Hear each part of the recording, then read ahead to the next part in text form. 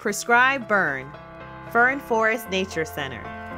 In conjunction with the Florida Forest Service, Broward County Parks burned 9 acres of dry prairie in order to maintain this fire-dependent plant community. Prescribed Fire is part of Parks and Recreation's responsibility to manage natural areas to maintain their ecological integrity and function. Thousands of years of fires caused by lightning and humans have shaped the composition of South Florida's plant communities, many of which are fire-dependent.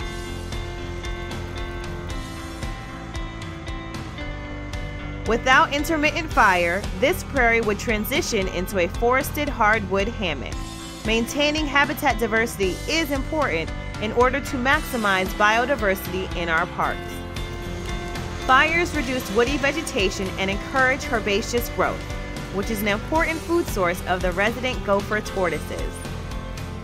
Gopher tortoises are a threatened species.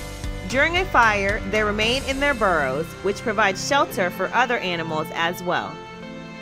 Biologists hope that fire-adapted native plants, such as the butterfly milkweed, will increase in abundance in burned areas.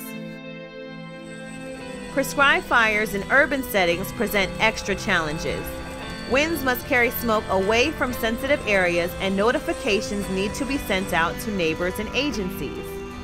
Though there are very real dangers associated with prescribed fires, proper safety measures are taken to minimize risk. Once the ignition phase is complete and the fire has burned out, a mop-up phase begins to ensure there is no residual smoke.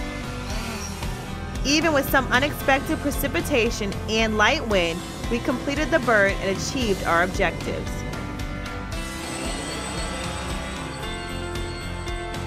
A return to the prairie days later shows charred remains and no regrowth. After a few weeks and a little rain, the prairie is full of green shoots and some hungry residents.